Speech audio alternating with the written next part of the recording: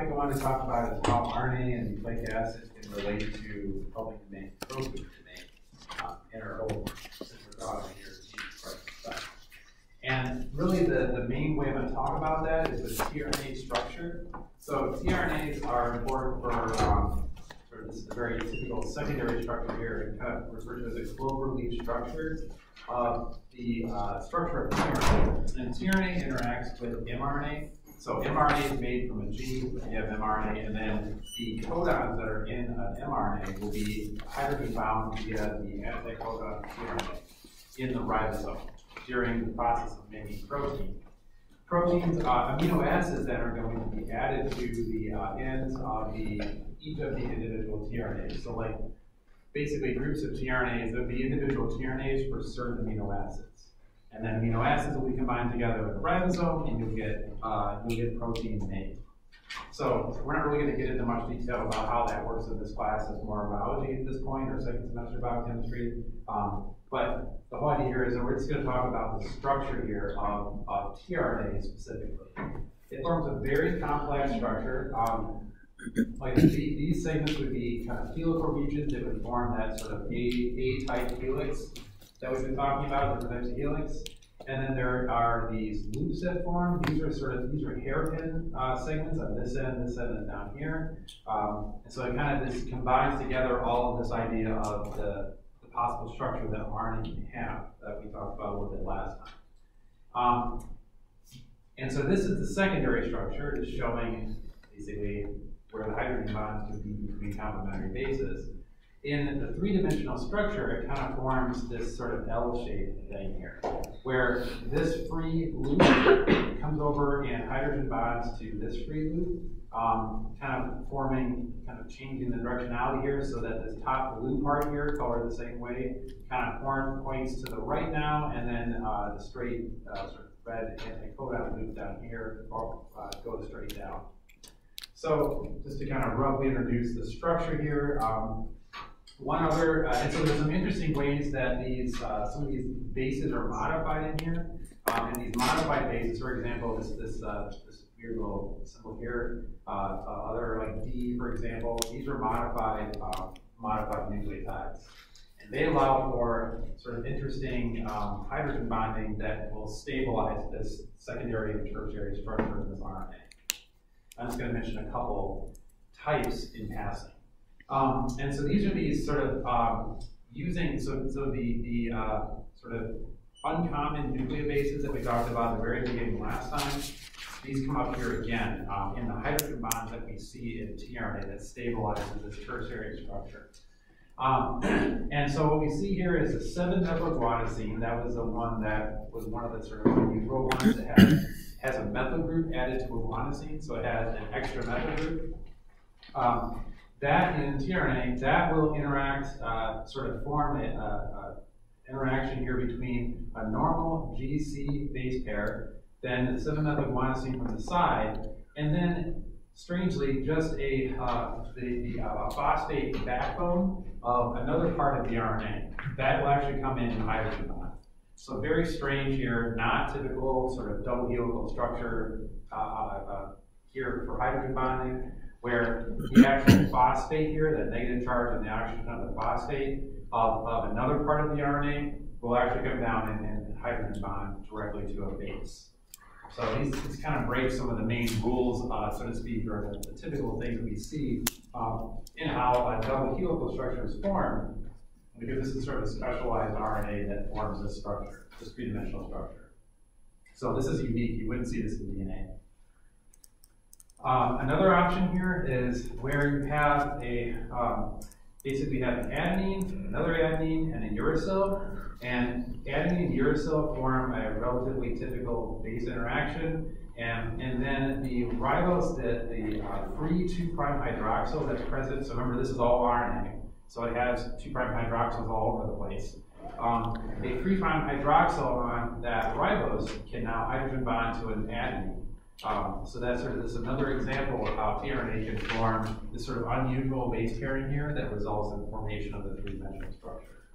So I just kind of want to mention that relatively briefly here. These are not stuff I'd have you draw out. I just want you to understand that there are these are modified bases or these other positions like the 2'-hydroxyl or the phosphate backbone. Like everything can be utilized basically for forming hydrogen bonds, especially in these complex RNA structures. And really another reason why I mentioned at the very end last time how you can have RNA that folds into a catalytic structure, like basically like that's called ribozyme, similar to an enzyme, is partly because it has these possibilities for these kind of complex three-dimensional structures it can make. So it kind of goes hand in hand here. Okay. Questions on that part of it? Okay. So the very last bit I wanted to mention is now we talked about the structures. What happens when you bust apart or you break apart the structure basically, and we'll focus on it with DNA primarily. So this is referred to as denaturation. So if you have a fully formed DNA helix, or really any helix, it's going to be RNA too, any sort of helix that's formed, you can use temperature, change in pH, change in conditions to denature or break apart the double-stranded structure. So basically breaking apart the hydrogen bonding, the space stacking, all those forces we talked about that stabilize that structure, things like just high temperature or change in pH can affect this. So you get single-stranded strands here. These would form, basically lose the structure and kind of be random coils. They wouldn't have the helical structure anymore. So this would be fully natured, fully structured double-stranded DNA, and this would be denatured DNA down here. You can plot this in what's referred to as a, well, in this case, the DNA melting, another term for denaturation. So melting refers to the denaturation of DNA from double structure to single strands on a curve here. And one thing about the denaturation of DNA, so remember DNA absorbs UV light at 260 nanometer wavelength due to the nucleobases absorbing the aromatic nature of the nucleobases. When those bases are stacked in a double helical structure, they don't absorb as much UV light. They still do absorb some, but not as much UV light as they do when they're denatured or single-stranded, and they no longer have that stacking anymore. So, as you denature DNA, you shoot UV light at it, it will absorb UV light at a certain amount when it's fully formed double-stranded, and it'll absorb more as you get more and more denatured. So more and more absorbance of UV light as the DNA gets denatured. And you can plot this y-axis showing what the absorbance level would be at 260 nanometers of light, for example, at increasing temperature. So down here, the DNA is fully formed, double helical structure. It is, and then as you increase the temperature, higher and higher and higher, you start to denature that DNA, breaking it apart into fully separated bands at strands at the highest temperature. And you get higher and higher absorbance as you start to go. So the highest absorbance would be single-stranded DNA, and the lowest absorbance, which is not zero, so you see that's not zero, but it's the lowest absorbance would be where it's fully structured. Now, let's kind of plot this up here, and you have a value called Tm. The Tm is what's referred to as the melting temperature. It's basically what the temperature is at which 50% of the DNA is denatured. So in this case, basically half of what this would be, it's around 75 or so degrees. That's what the Tm would be for this particular piece of DNA. So that basically implies that you can have different Tms based on the different types of DNA. Some of the things that will change the Tm, one of the biggest things is the content of the sequence of the DNA. So if, for example, you have more GC base pairs in the DNA sequence, that will increase the Tm. It'll make it so that it'll take more temperature to denature the DNA. Because remember, GC base pairs stack better in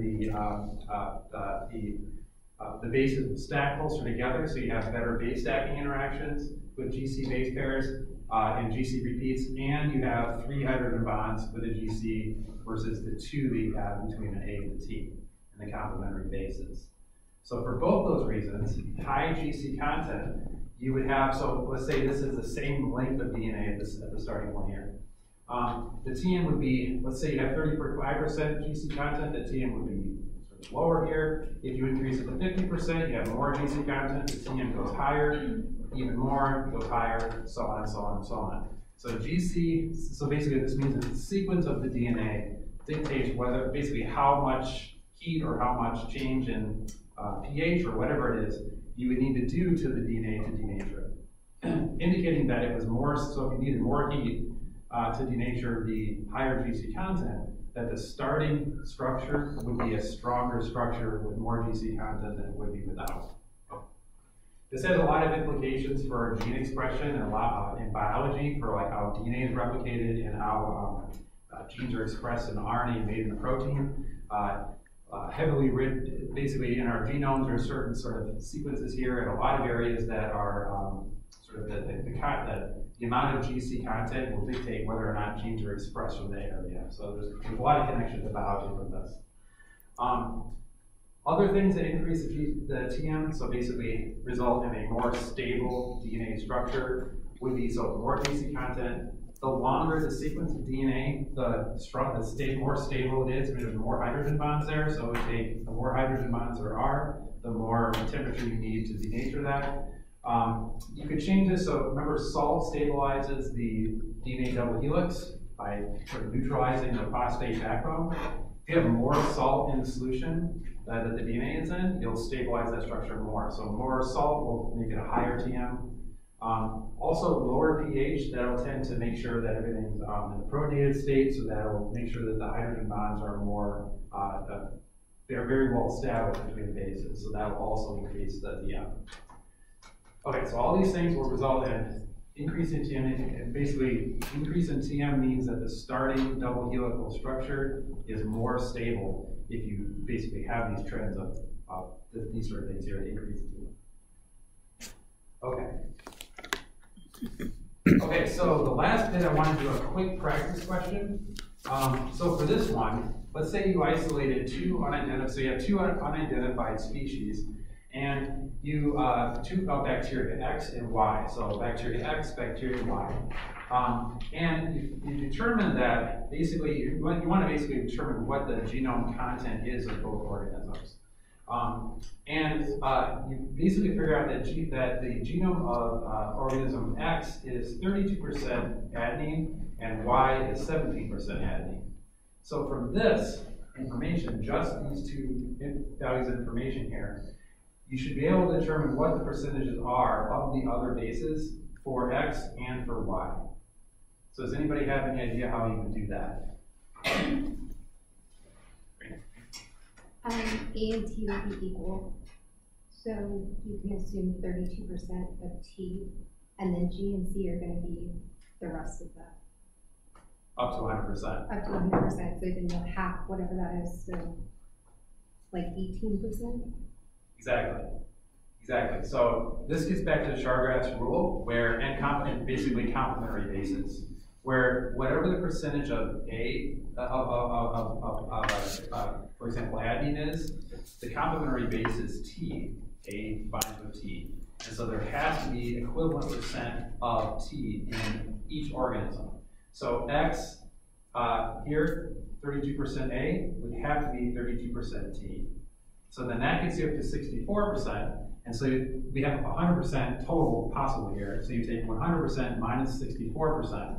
And that total percentage there would then be divided in two for one half of that being for G and the other half being for C. So I think it's like I said, I think it's 18% for them. Yeah, 18% for G and 18% for C. And so for this one, same way. And what you result in is when you do it out here is that you have 17% of T and I think it's 32% of G and 32% of C. 33%. Okay, so you get those values. Definitely know how to do that. And once you get that, now we can relate it to the GC content, related to the tying it back to this thermomelting stuff that we talked about. Now, you can then say, okay, well, these species were isolated from different spots. One of them, you don't know which one, was from a hot spring, so like really, really hot water. And so it has to survive in that hot environment. The other one was from the Missouri River, average quite a bit cooler than a hot spring.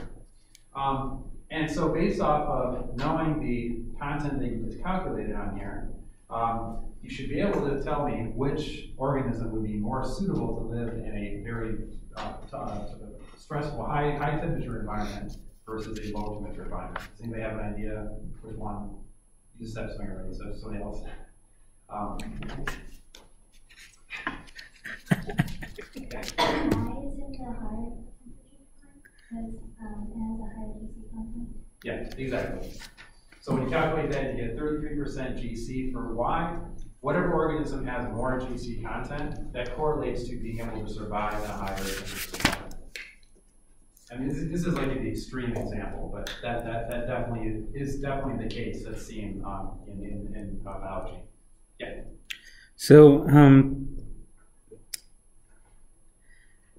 I'm trying to formulate my question, but it has to do with the last slide that you're talking about, factors affecting DNA.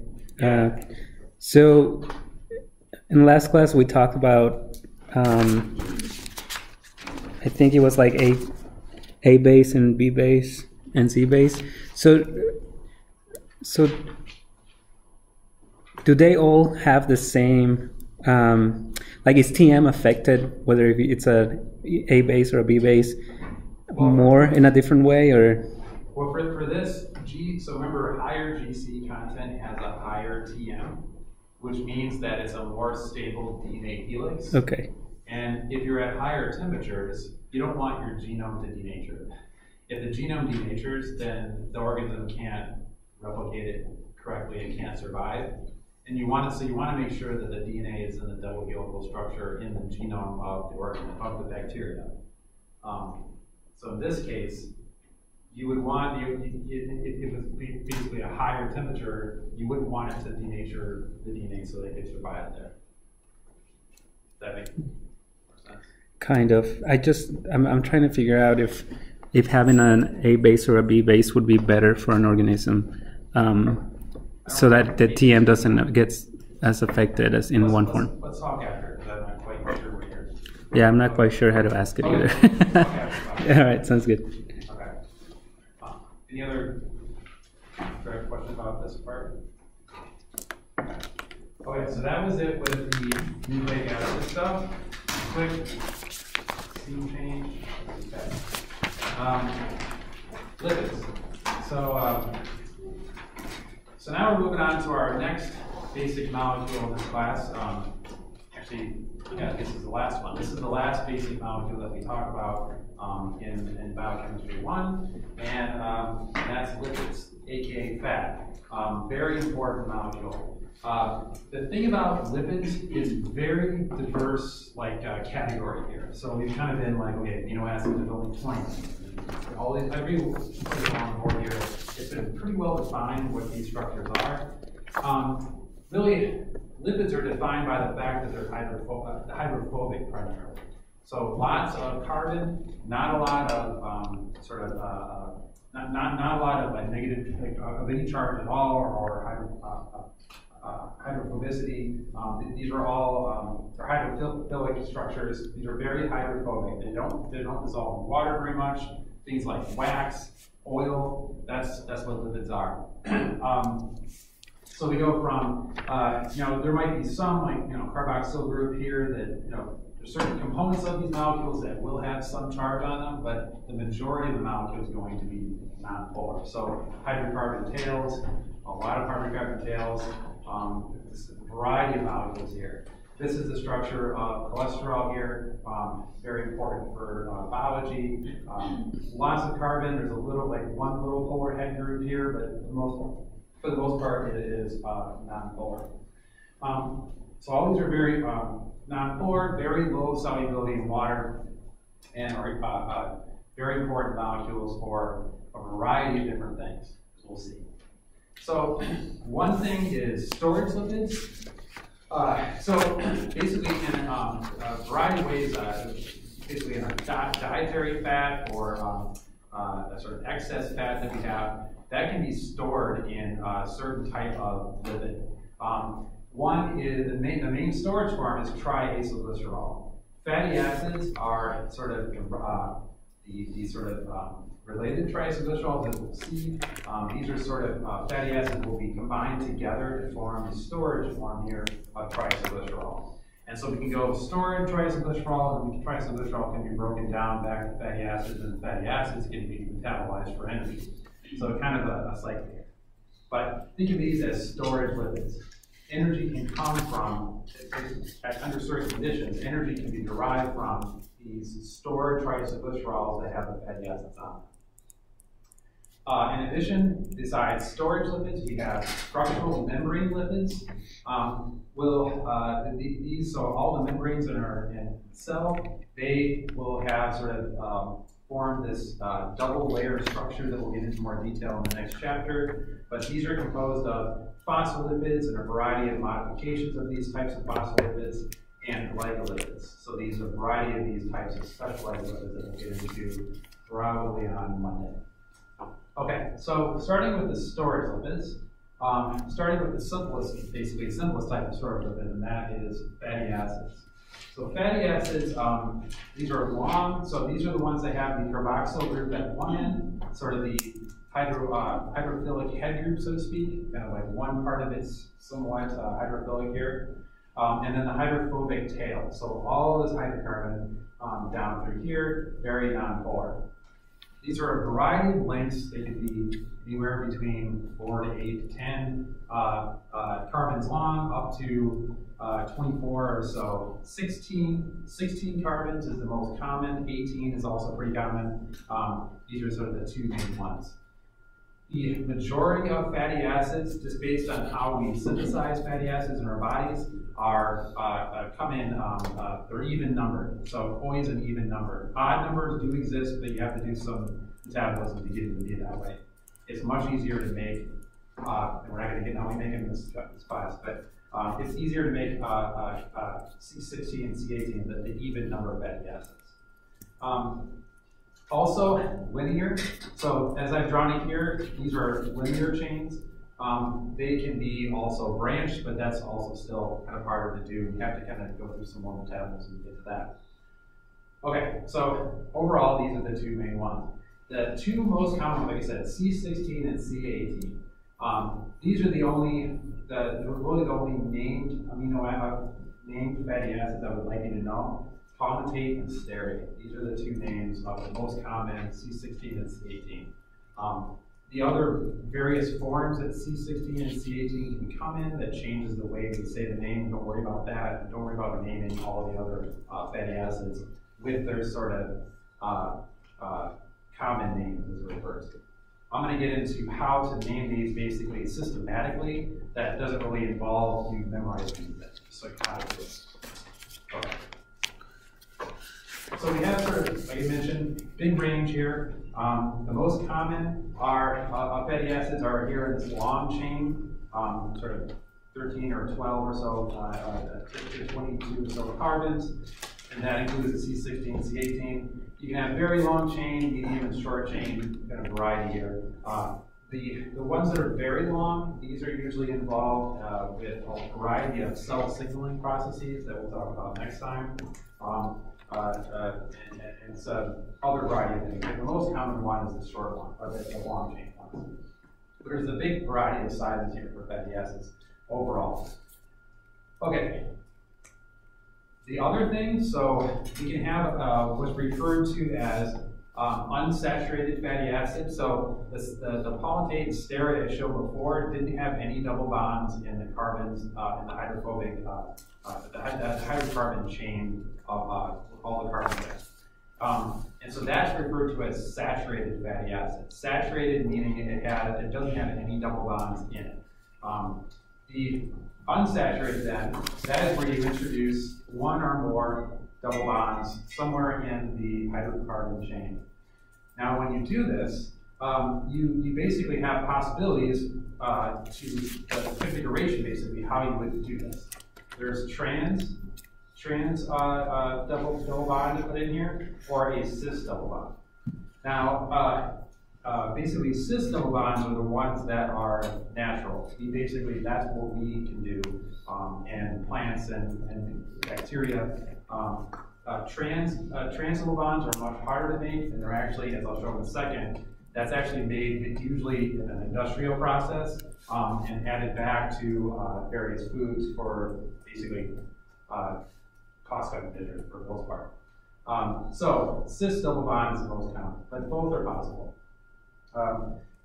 Okay. You'll see too that changes quite a bit the way like a trans double bond still it has basically a straight chain here on the carbons, whereas a cis double bond here that changes the directionality of the fatty acid quite a bit. So that'll be important later when we talk about how these pack together. It'll change their physical properties as we'll see in a little bit. Okay, so unsaturated has double bonds and saturated doesn't.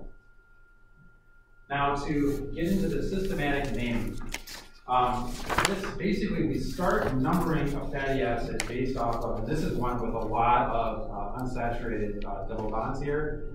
These are cis double bonds. It's just I haven't drawn it where it like kind of kinks it over to the side, but this would not be actually flat. It'd be kind of like circling around on itself if it was drawn how it actually supposed to be. So you start numbering. One way to start numbering here is to number here at the carboxy carbon. So 1 all the way to the end. Now the second carbon here, that's referred to sort of multiple ways to name this here. The alpha carbon is at the second, is sort of the second actual carbon, and then the beta at the third position. So there's sort of other ways to number this thing. But the way that we sort of will do this most in here is just sort of numbering it with like 1 to 20, let's say. So just know that you start at the carboxy and number it to the end. And that alpha position is at number 2. In addition, you'll indicate the number of sort of double bonds that are present. So this is if they're present at all. And so here there's 5 double bonds. So you say 20 colon 5. And so that would indicate that this is a C, so 20 carbons in the whole fatty acid, and there's 5 double bonds there. If there was no double bonds, you would just put, basically you wouldn't put anything, you would just say C20. Then, to indicate the position of the double bonds in the fatty acid, after that first part, you put a delta and a superscript, you indicate the first carbon where the double bond starts. So this double bond starts here at 5, this is 8, 11, 14, 17. So that's what you put up here at the top. So that indicates where the double bond in the fatty acid is present. So you combine all this together, and you would get, for this very complicated fatty acid, 20 colon 5, and then what I didn't mention here is that for each of these double bonds, you indicate what the configuration is for each of them. Usually they're cis, so this kind of gets kind of silly when you have this many double bonds. But you have cis, delta, and then the position of the double bond. So systematically, this is how I want you to be able to number and name these fatty acids. So you count how many double bonds there are, and then you name where they're going to be at? Correct. Okay, thanks. That's the number of double bonds. This is the number of total carbons. Okay. And then, yeah, the configuration of double bond and where they're at. Correct. Yeah. Is this perspective of the number? So it's like 5, 8, 11, say 1 is a trans, screen like 11, 14, the cis would be trans. Yeah. And I typically, I'm probably not going to ask you to do it with this many double bonds. Like I said, this is complicated. There's like 5 of them. Any other questions about this? Okay, so this is the sort of size palmitate stearate, because each of these fatty acids all have different actual like common names. Don't worry about the common names, but palmitate stearate. But this is sort of the systematic way that they can be able to name these fatty acids. And then, then I will say go in the other direction. If I give you a systematic name, be able to draw that fatty acid. So definitely do that too. So go in both directions there. Okay, one last thing I have to mention is an alternative numbering system that indicates, sort of relates to essential fatty acids. So we are numbering from this sort of alpha end where the carboxy group is at all the way down to the 20. There's this omega numbering system here where you number from the opposite end, from the carboxy group, back towards the carboxy group. Now, you do this because in humans, we can't put any unsaturated, we can't put double bonds just anywhere we want in fatty acids. So if we adjust dietary fats, or we make them, let's say, so we make our own fatty acids, we can put a couple double bonds in there, but not past position, basically we can't put it past position 10. So basically these first ones we can put in, but we can't put in these out here at position 14 or position 17. So what that means, basically at the ends of these fatty acids, we can't put these double bonds in, but we have very important things that are derived from fatty acids that have these sort of extra double bonds put in where we can't put them in. Okay, so what that means is we have this omega numbering system that kind of focuses on this end because this is the end that we're kind of want to talk about double bonds being on. And so we have, so 1, 2, 3, 4, 5, 6, 7 with the omega here, and omega, and we refer to it as minus, so omega minus 3, omega minus 6. These are the two different positions that are most important for basically for our essential fatty acids that we need. These are essential types of fatty acids. For double bonds that are 3 or 6 carbons from the end of a fatty acid, we can't put these double bonds in. We don't have the right enzymes to do this. We have to get them from our diet. So if you've ever heard of like omega oils, like fish oil, salmon oil, this is what it's referring to, omega minus 3 and omega minus 6. These are the fats it's coming from. And then this is polyunsaturated fatty acids, or PUFA, that abbreviation for that. That's just referring to these, basically these fats that have all these double bonds, especially at the omega minus 3 and omega minus 6. So a little bit more about this. So we have these omega fatty acids, and we get these from our diet, so basically omega-3 and omega minus 6. Now, effectively here, omega minus 3 is the fish stuff and olive oil, and omega minus 6, eggs, poultry, vegetable oil. And we kind of look at this ratio between these two essential fatty acids, or two essential types of fat.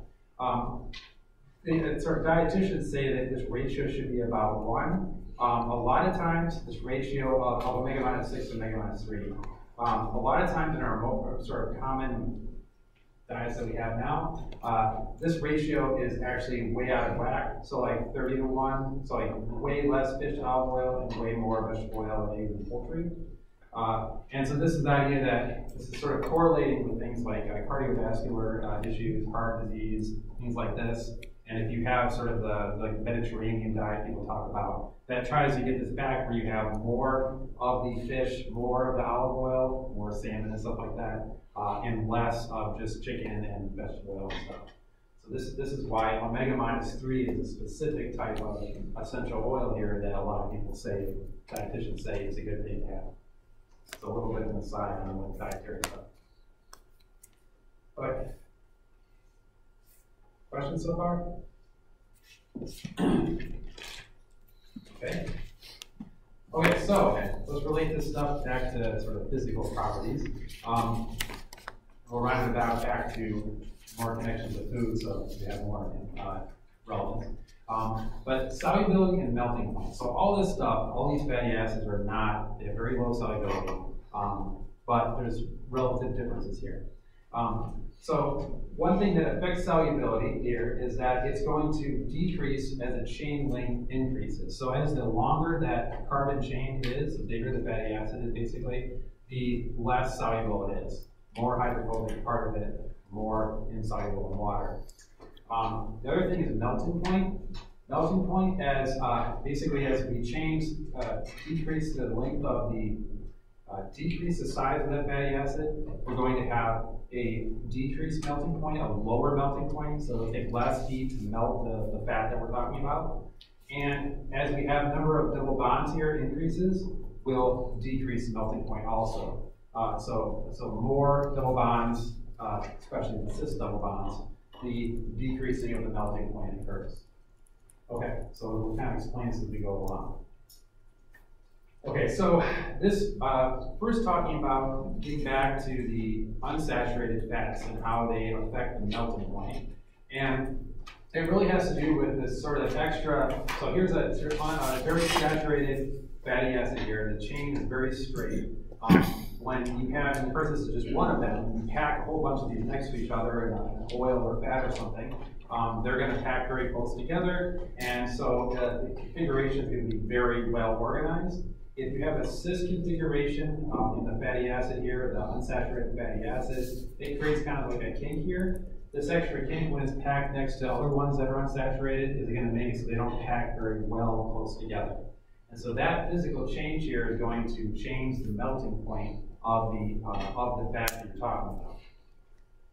So showing the packing here, here is a group of saturated fatty acids. The little ball at the top would be that carboxyl group, that negative charge on the end, and then hydrophobic tails here at the bottom.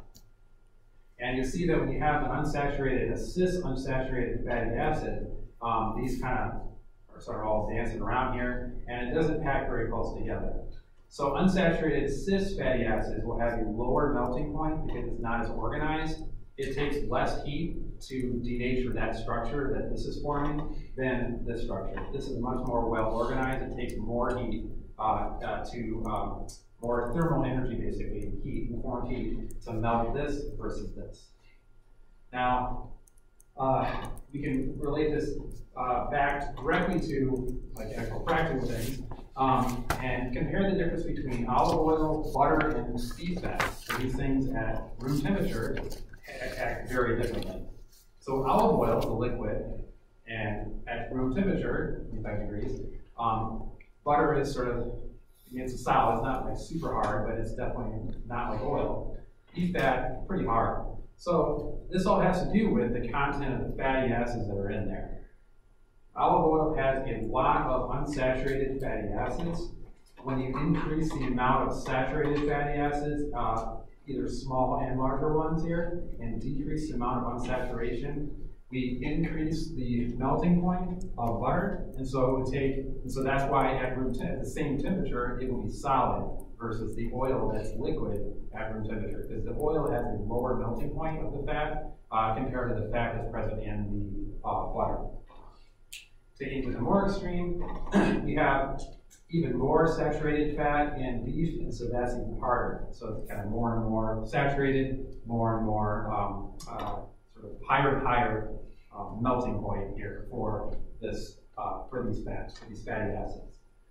So this is all natural fats at 25 degrees, and sort of shows how we can get different actual physical qualities from the stuff that we eat. Okay. Yeah. Where would coconut oil fall? Is coconut oil kind of like Crisco, sort of? Or is it more liquidy? Right? It's between olive oil and butter, I would say. It's considered a saturated fat, but then I've heard that it's a healthy fat. So a healthy saturated fat. I'd say it's probably between butter and olive oil. Okay. I haven't used it a lot, so I forget exactly how. But yeah, if it's sort of solid-wise, melting point-wise, probably somewhere in between there.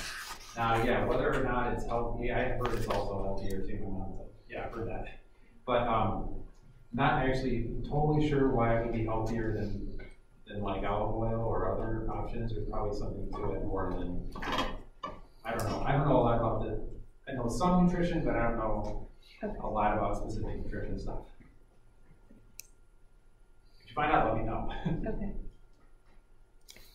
More comments on this stuff.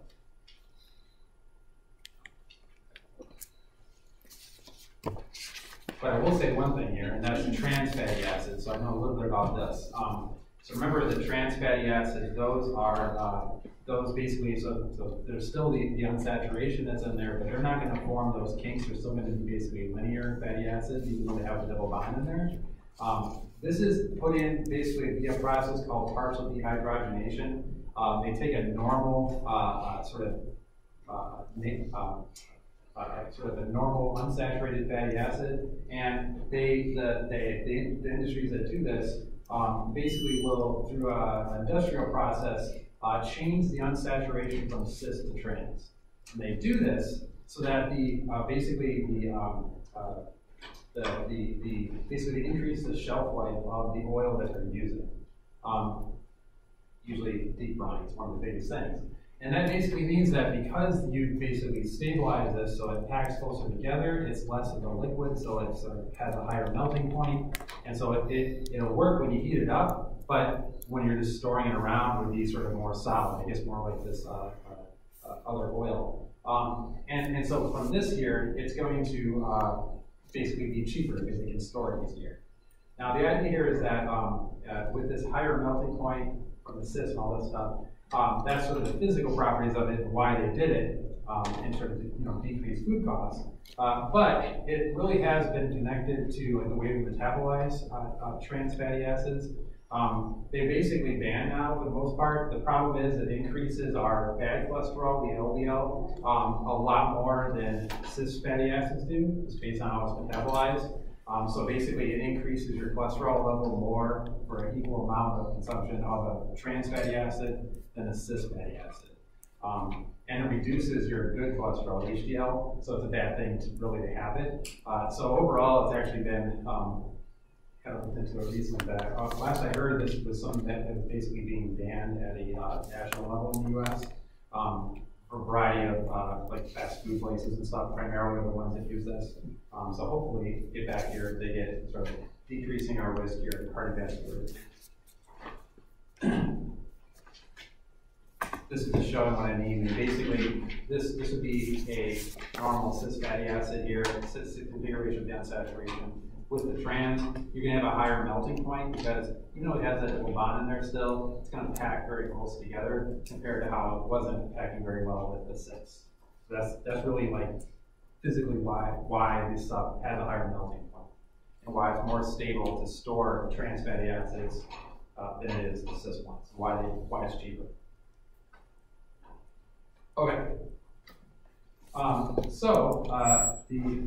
The last bit of stuff here, get back into sort of other aspects of fats. Now, triacylglycerols. This is the storage form that fatty acids get kind of assembled into when they're not being metabolized, basically. So you ingest fat, it gets broken down into free fatty acids, transported to various places like fat cells or whatever, you're going to store them, and then added together here to form triacylglycerols. There are 3 separate fatty acids for each triacylglycerol. So try 3 fatty acids on a glycerol backbone. There are still sort of this whole trends of packing and physical properties and all this stuff of the individual fatty acids. You can have sort of, if you have more, all the trends we talked about with the fats and the liquids and the oils and fat, all that stuff, that applies to the triacylglycerol also. So if the individual combinations of fatty acids on their own have a higher melting point, then the triacylglycerol will also, of this one versus another one, would have a higher melting point. So those same trends are there. Like I mentioned, this is the primary storage here for fat in the body. Here in the triacylglycerol form, they're even less, these molecules are even less polar than the free fatty acid because the carboxyl kind of head group fatty acid, that's what's linked to the glycerol backbone.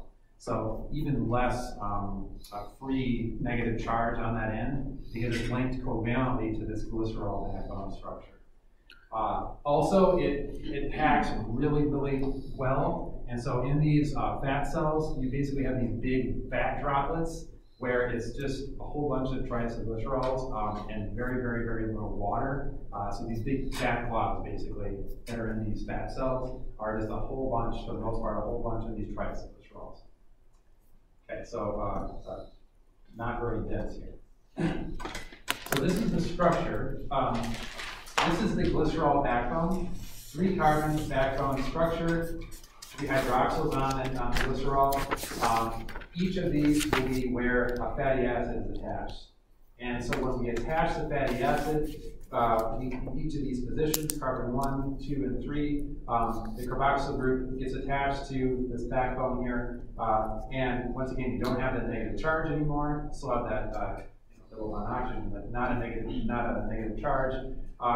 And you link your fatty acids on here. Now,